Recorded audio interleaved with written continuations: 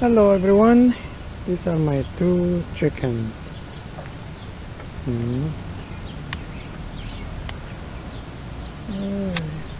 Here. Went upstairs, I guess. Didn't want to take a picture. This is my chicken coops. Update on my chickens. It's their chicken run. They could go underneath there from the sun. Okay.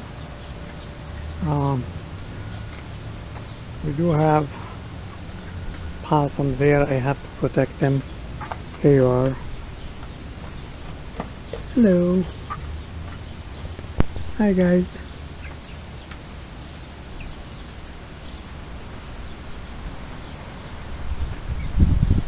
There are two of them.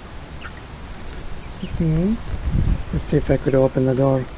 If she don't want. Come on, go back. Go back. Go back. No, sweetheart, go back. That's good. There you are. There's two chickens right here. The stairs. There's water and food. No, you're not coming back. You're gonna have to close the door. These are my chickens. Okay. So, I have two chickens. And I have a little problem with my neighbor. So it took us a while to get this chicken approved by the village, by the city. Okay. And this is my tomatoes. This is self-watering tomato. Okay. Which is Rapunzel tomatoes. Okay, there's the pot. It's a self-watering pot I made, and I'm planting Rapunzel tomatoes. And here's a lot of tomatoes on it. Rapunzel is like a cherry tomatoes, but they're a little bigger than cherries, I believe. Here's a okay. And I see some more someplace. What happened to them? Oh, here you are. Down here we got plenty of tomatoes. Okay, this is my other tomatoes in here. Okay, what I'm talking about is my problem with my neighbor. After the city approved that you could have two chickens, no roosters, I have to have a like the neighbor has to approve my chickens, meaning I need them to say it's okay for me to have my chickens. So these are peppers right here. The thing is, my neighbor, one of my neighbors, she called the village and she told them about my chicken coop, and she don't want the chickens. She don't like that.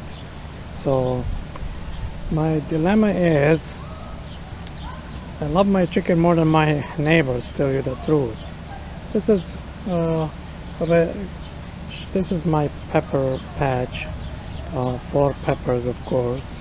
They're supposed to be red bell peppers, and I need your help in this, which is I'm gonna leave in the address for the village. So maybe somebody will write a letter to the mayor of our city to remove the provision that the neighbor, one of your neighbor, any of your neighbor doesn't want chicken. You know, it doesn't have to. Remove that provision that the neighbor has to say so, or to sign off on that form, because there's a form we have to apply for it for the chicken coop, which is $25. I don't mind paying the $25, but what I mind is, why is it my own home, my own lot, I can't have what I want on it in my house? I have to have my neighbor to say so.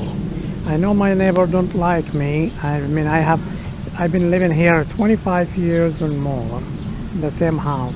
I don't even know what her name is, and she been living here 7 years. She never talked to us, never talked to any of us in this house.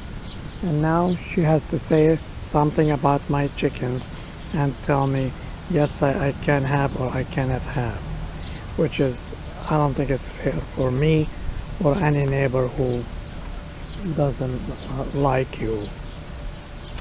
So this is the tomato. I planted this tomato and zucchini. They are in a compost. There's a compost in there, and I plant them, and look at that beautiful big tomatoes and big zucchini there. And this is my butternut squash. These butternut squash grown. I plant about 5-6 of butternut squash. It's near each other, you know, it's too close. And here's another tomato, which is, it was a volunteer tomato, came in my pot, and so I transfer it and I put it here by itself. And this is supposed to be big boy tomatoes, so we'll see. This is, I planted some, well, this is Filipino lettuce, what do you call, okay, it's but spinach, Filipino spinach, okay, and it's cooked with, they cook it with other vegetables, and it grows on a vine. And there is one, here is one watermelon from last year. I hope can grow. Last year it did not grow. This is the small watermelons, the small kind. I planted them last year. It didn't work out. And there you are. There's one. It came out. This is my backyard, by the way. This is the grass. I cut the grass today and I trimmed it, make it look nice. And here is our hostas. We got a plenty of hosta. You see, last year we put these hostas some pots. We have all these pots are full of hostas, and somebody stole a few of them. So now we don't want to put it in the front of the house. And this is some flowers we planted. Okay, in pots. Okay, there's some more hosta. This is perennial. I don't know what they call these things. It gives flowers every year. I think it's pink flowers. And here's hanging plant. Beautiful hanging plant. Okay. And this is my backyard. This is a bush. I don't know. It gives flowers first, yellow flowers first before it gives the leaves. And it has the leaves now. So this is my backyard, all of it. I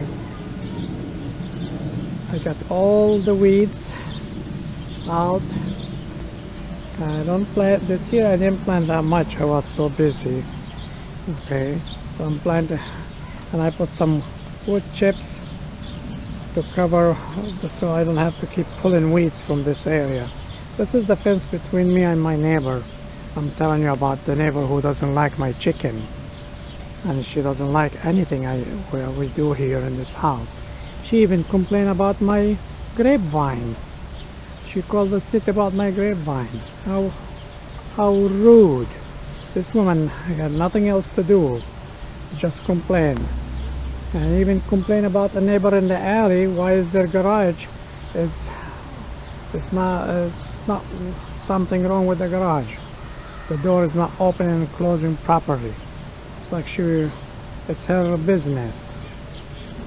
So that's the thing.